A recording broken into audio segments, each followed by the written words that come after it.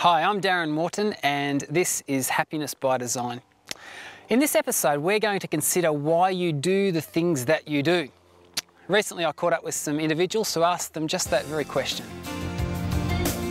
All right, Mitchell, you are a phys ed student at Avondale College, and that must mean that you like exercise, is that right? I love it. What sort of exercise do you like? Triathlons. So here's the question, why do you do it? Keeps my body in shape, feel good about myself. Sport and Recreation Coordinator at Avondale College. Harry, why do you do what you do? Well, first, I enjoy what I do. I have a passion for it. I love sport, but more importantly, I love the people. I love the students. Hello, Jess. Jess, you have a vacuum cleaner. It looks like you're cleaning. Yes. Do you enjoy cleaning? No. So why would you do it then? Pay for college fees. Wayne French, college chaplain at Avondale College and bus driver extraordinaire, it looks like. Wayne, I need to ask you, why do you do what you do? I do what I do because I love it. Flower deaconess at Avondale College Church. Jan, why do you do what you do? I just love flowers. Dr. Ewan Ward, Senior Lecturer in the Faculty of Science. Now, Ewan, what do you lecture? Biochemistry and molecular biology. And why do you do that? I just enjoy making really, really difficult things understandable. It gives me a real buzz. To help me understand why we do the things that we do, I have with me psychologist Nathan Hawkins. Welcome, Nathan. Hi Darren, thanks for having me. Thanks for coming on the show. Now, being a psychologist, I'm going to get you to analyse some obscure behaviour that I sometimes find myself participating in. Sounds interesting. Let me tell this story and I'll let you analyse it for me.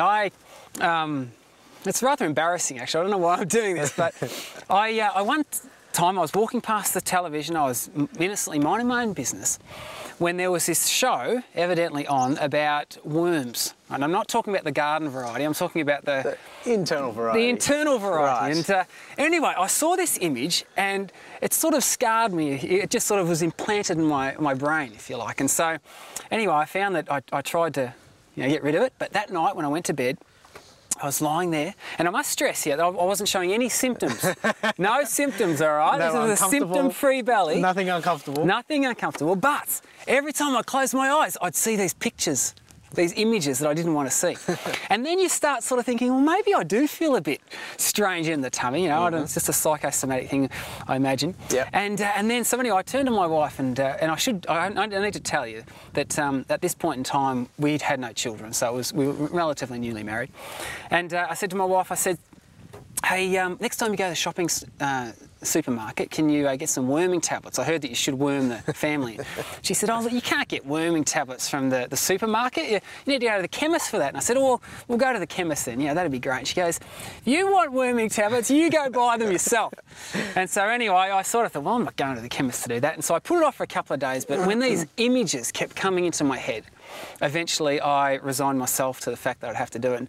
So obscure behaviour, I don't go to the local chemist. I go to this chemist several suburbs away, all right? Now, obviously, what's going on in my head, I don't want people to sort of suspect that maybe I've got some problems. So anyway, when I finally front up at the counter to this chemist, I find myself, for some obscure reason, standing right at one end there. And when the lady asked me if she could help, I was talking in very quiet tones like this until she came close, and then I explained to her that I was after a family worming kit, and I said I heard that you should worm the family every 6 months or so. She said no worries. She said, so how many people would be in your family? Now I found my mind is racing, and I thought if I say one, she's going to look at me and go, this guy's got worms. So for some of them, and I thought in the heat of the moment, I thought if I say two, it's like 50-50. And so for some bizarre reason, I find myself childless, but saying 3. And this lady turned to me, she said, so that would be you, your wife and child? And so I was just going with the flow by this time. Sure. This woman made me work for it. She said to me, so how old would your child be? And so I'm like, oh no, and I'm thinking, mate, I don't think I'm going to the good place for this. So I tell her that my child is 3. On the way, she leads me to, show the different products. She's asking me how old she is and what her favourite things are. And I tell you what, I walked out of that place just thinking, what would compel me to do something like this? This is obscure behaviour. What is it that drives us to do the things that we do? That's a great story, and I'm glad you followed through. Yes, I'm glad I got off my chest. That you were persistent, and I'm glad she was doing her job. It sounded like she put you through the ringer for that one. She did. It's an age-old question. I guess that's why people are interested in things like psychology, is that question of why do we do what we do? Why do we behave in the way that we behave? And a major factor of human behaviour is motivation. What are the things that motivate us? And there's a huge number of things, and I don't know, I'll pull out a few things that might be in your story, I'm not sure, we'll see. And you can answer those questions on your own, or whether that's the case or not. But one of the biggest things that affects our motivation is the people that we have around us. You know, our family, our direct family, you know, our parents, they have a significant influence on the things that motivate us, because they affect our knowledge, they affect our attitudes, they give us a belief system, a value system. They're such an integral part of our development that it's inevitable that they are part of one piece of the puzzle of what motivates us. But it's also a bit bigger than that. It can be the wider network of people that you associate with, or that you have as friends, because you are friends with those people because you share some of these common things, and that might be common things of workplace or common things of values and beliefs, such as, you know, lots of friends that I have go to the same church as me, for example. So we share things there which, again, are part of this puzzle of what motivates us, what makes us do the things that we do. But then there's wider society as well. Right, yes. There's where we live, what country we live, what freedoms we do or don't have, how much money we have, what are the laws and those sorts of things in that country. That forms part of why do we do what we do as well. So there's this huge tapestry, if you like, of all these different things that affect what motivates us. But, you know, for the ease of trying to explain this or answer this question of what motivates us, why do we do what we do, it's common to think of it in terms of two things, in terms of a positive and a negative, or a pleasure and a pain. These two opposing influences, if you like. Right, so now, you know, in the limited amount that I've sort of read in the psychological arena, because obviously I come from a physiological perspective. Sure. It seems that psychologists have had a lot to say about motivation and trying to understand what drives people's behaviours. And you know, it seems that what you're explaining is that it is a very complex issue, really, isn't it? Yeah. But you're saying at the heart of it, there's the basics, the pleasure-pain thing that we often hear about. Yeah, it's a good way for us to look at it and explain it in a simple terms, because trying to categorise and weigh up all of this multitude of things is quite difficult. But if we think of it in terms of pleasure versus pain, it tends to simplify the explanation a little bit. Okay, so let's do that. Let's have consider some different scenarios, perhaps, from this basis of pleasure and pain. And I like. Well, the thing as a physiologist that appeals to me is because when we look inside the brain and the way the brain is configured, we actually know that your emotional centre, the limbic system, is also responsible for your drive. So it makes that, it's almost as if physiology and psychology concur on that. Yeah. That what we do, we tend to do for a feeling at the heart of it. Yeah. So let's flesh that out more after the break. Stay with us.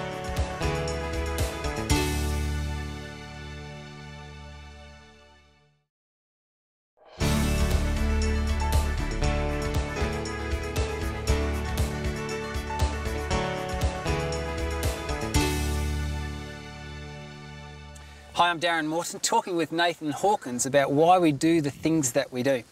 Now, Nathan, before the break, you explained that at the heart of it, you know, whilst the whole issue of motivation and why we do the things that we do is quite a complex one, and psychologists have had a lot to say about it. There's numerous theories. They have a great time talking about it. Yep. At the heart of it, though, it seems that we are motivated by pleasure and pain. Yeah. Feelings. And as a physiologist, I would agree with that, because that's the way our brain is wired up. Our emotional brain is responsible for our motivation as well. Yeah. But to say the things that what we do, why we do what we do, is for a feeling, to achieve pleasure or to avoid pain, seems a little bit simplistic, because you're seeing that there are instances that I observe that doesn't seem to be weighing up all the time. Let me give you a classic example, and you can do the analysis for me. I have students. My students, and I watch them out there, and it gives me great joy. It warms my heart when I see them studying for a test or an exam that I've set for them. Now, I'm assuming that's probably not that pleasant for them to be doing that. So why are they motivated to participate in it? Yeah, you're right. Look, for the majority of students, studying in of itself doesn't have much pleasure attached to it. But what they're actually doing is studying to avoid something, and what they're trying to avoid is the pain component. So it's not so much they're studying for the pleasure of it, maybe one or two in your class are if you're really lucky, but they're really studying to avoid the pain, and the pain of failure in this case. And you might even be able to think of students in your class, or parents might be able to think of their kids and differences that they might have observed with them, of maybe even one child in a particular class being heavily motivated to avoid that pain of failure, because in their family, or even maybe just intrinsically, achievement is really important to them. Academic achievement is important to them. Right. We also see with some students though, where maybe academic achievement isn't an important factor for them, that they may not be as motivated to study, or they may study just enough just to pass, you know, but doing really well isn't a motivation for them. So now what you've indicated there, that would suggest then that we sort of are more motivated to avoid pain than we are to achieve pleasure, which in fact that makes sense in the case of many of my students. I see students that are very capable, for example, who will only do enough just to pass, and I suppose for them it would be painful to fail. Obviously, they're going to have to pay new fees. Then they're going to have to sit in my class and listen to me babble on again for a whole another semester. So they'll do enough to avoid the pain, but then they won't go the extra mile and do enough. They're not motivated to do enough to get very good grades, even though they're capable of it. Yeah, it's partly to do with the importance of each of those factors, of the pleasure and the pain. And this is where we begin to paint a more complicated picture again. But for those students where avoiding pain is very important to them, avoiding the pain of failure in academic performance, when that's very important to them, that's when they strive to achieve well.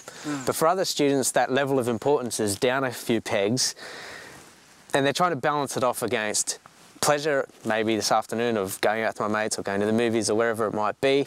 They're trying to find this balance of finding the minimum amount, the maximum amount of pleasure that they can do, the minimum amount of study that they can do, offset against this importance of passing my course, what are my parents going to think of me, getting through the exams. Unfortunately, not all my students get that balance quite right. Okay, well, let me give you another scenario then. I'm thinking of athletes in athletic circles, where athletes will endure all manner of pain, day in, day out, and yet are still motivated to go back to the pool, or go back to the track, or go back to wherever their training environment is. Yeah. Why do they do that? Yeah, that's a good one, because it's quite different to the students that we were just talking about, where they're avoiding pain and that's their most powerful motivator there. These guys are not avoiding pain at all. In fact, they're actually participating in it every day. And what we find there is that this is a bit more of a complicated picture now, where in addition to the importance of the pleasure versus the pain, we've also got the powerful effect that those feelings can have. And a person also weighs up how powerful is each of these feelings. The feeling of pleasure versus the feeling of pain, which one is going to have the most power over my life? So it's almost like we succumb to the feeling of greater intensity. Yeah, that's a good way to describe it. So for an athlete, it could be days and in fact years and years of daily pain. That's physical pain, you know, going through stresses upon their body and the like.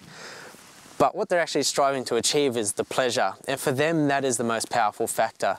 The pleasure of achieving well in their event, possibly winning, and lots of the things that can come along with that, and that might be financial rewards, it might be just simply a sense of intrinsic achievement. You know, there's different factors for each person, but in that case, they're not trying to avoid the pain, they're actually pursuing the pleasure. It's interesting. I'm even thinking, I mean, I actually have a great interest in exercise and training. And I can think of times when, you know, I've been sort of right into it and working very hard. It is painful. I mean, training is painful, but you almost derive a sense of satisfaction. There's almost a pleasure that comes with being able to follow through and discipline yourself and see it through. There is, and there's neurophysiology that's behind that explains part of that achievement that an athlete goes through. The reward, the brain rewards itself for following a disciplined approach and for achieving the things that you've set out to achieve. And that can be a challenge to achieve that, but certainly there's benefits to it. So what we can say then is that pleasure, pain, at the heart of it, that's why we do the things that we do. Yeah, but there's these little anomalies. Sometimes the first port of call was that we'll do more generally to avoid the pain than we will to achieve the pleasure, and then sometimes we'll actually succumb to the feeling of greater intensity, which once again can help explain some behaviour that doesn't quite seem to make sense. We're getting any insights in terms of my worm story yet? Well, I think the motivating factor for you, and at least one of the motivating factors, the fact that you went to a different pharmacist down the road and huddled down the end of the counter whispering to the receptionist, is the pain for you in that circumstance, which is what you were trying to avoid, was embarrassment. You didn't want to stumble across one of your students or one of your friends or to be pegged with a label that you felt was maybe a bit derogatory. So you were maybe there with your students trying to avoid the pain in that circumstance. So you think I'm a pain-motivated individual? Well, there might be a few things motivating there. You've also got a bit of an athletic background, and so obviously there's the powerful effect of the motivator as well as the intensity, as you mentioned, whether it's something that's particularly important to you, achieving that. Right. Let's talk more about why we do the things that we do straight after this break.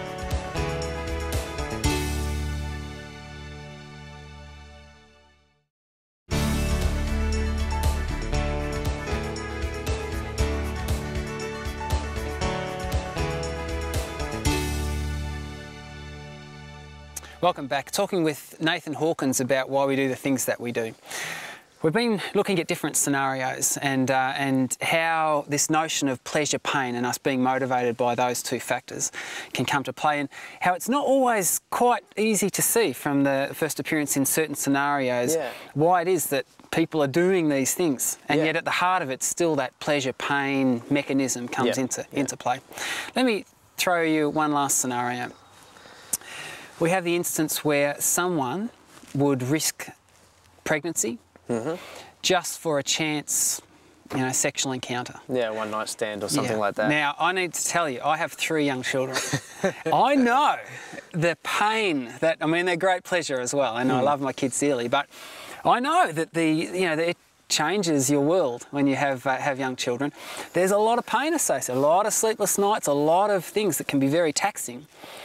That could be considered pain, from, I suppose, in anyone's... Absolutely. So why would people do it? Why would they do that? And even just an unwanted pregnancy in particular can be an incredible, painful event. It's a great question and a good example because it almost defies logic for a lot of people, that not only risking pregnancy, but risking things like sexually transmitted diseases, and there's other things that people risk when they have a chance sexual encounter like that.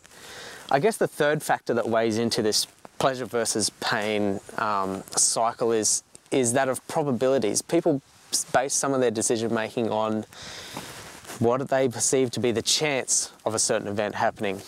And in the case of somebody risking pregnancy, for example, for a sexual encounter, in their mind they might be weighing up things like knowing that they have a 100% chance of a pleasurable event in this sexual encounter versus what they see as being a reduced probability of these other things happening. So a reduced probability of the chance of pregnancy. They might say, well, maybe I've got a 50% chance of falling pregnant, or maybe even less. Or they might feel that they've got certainly less than a 100% chance of contracting a sexually transmitted disease or something like that. And they combine that information with the things that we talked about earlier of how important is this event to me, and how does it fit in amongst the values and beliefs that I've been given by my family. How does that influence and fit into the importance value that I give, and the power value that I give to either avoiding those painful circumstances. So for example, maybe a young woman whose mum has fell pregnant when she was young and raised her as a single mum, raised her daughter as a single mum, that young woman may attach more power to that painful event of avoiding pregnancy. Right. And so that all of those three things start to weigh into the mind of that person, but probability is one of those. We have a term or terminology we say about in the heat of the moment. In the heat of the moment. It would seem that in that kind of scenario, there's pleasure associated with that particular event, and that's there. You know, it's right here. It's close to the event. Whereas that pain, you know, might be down here in the future somewhere if it went badly for them. So does that shape our behaviour, drive our behaviour too? Yeah, absolutely, and even more so in circumstances where people may not have a lot of time to process what's happening.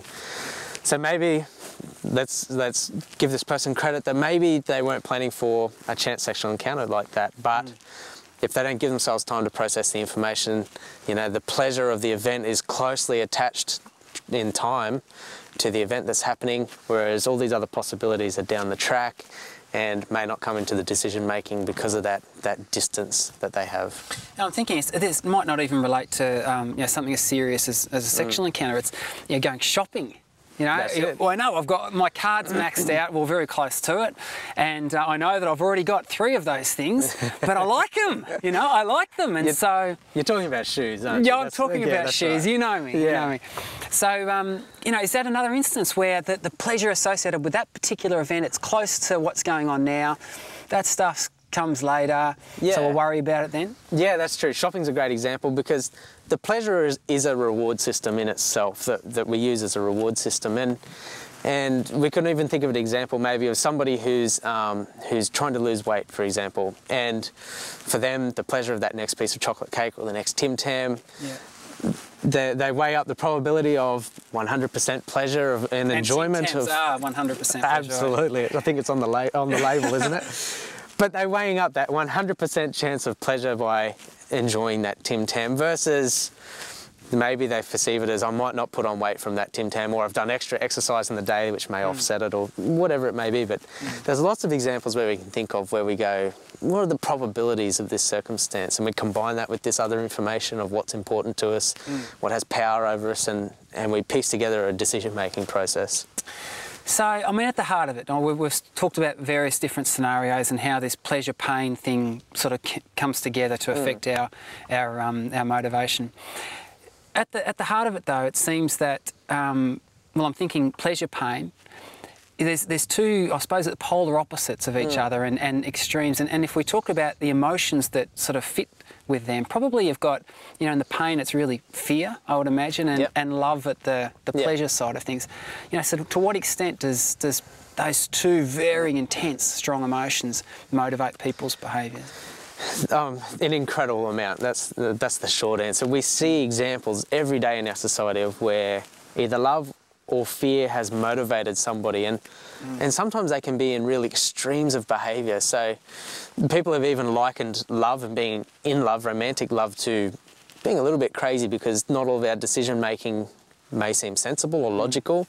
We may not see certain things in the other person which other people may see. There's all sorts of things that can go on with somebody who's either deeply in love and a romantic love, or has love for their family or something like that. But we also see people motivated by fear. Maybe that's for job performance, the fear of not having an income or what effect that might have on their family.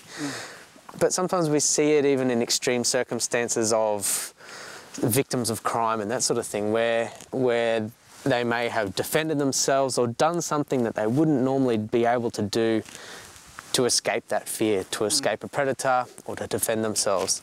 Every day we see snippets of these things on the news or on TV, examples of people motivated by love or by fear. And I'm interested that, you know, one of the quotes, biblical quotes that often stays on my mind is perfect love drives out fear. Yeah. And so I think really what that does is change our whole behaviour system, the things that we're motivated towards, the things that we're compelled to do. And you know, when I think about this, and I thank you for being on the show today with us, Nathan. It's fascinating stuff. I've always been intrigued by why people do the things that they do, but it seems to me that it was love that inspired even God's greatest efforts. because his most remarkable act was actually conceived in love, wasn't it? Absolutely. I'm Darren Morton. Thank you for joining us today, and I'm reminding you to delight in God's design.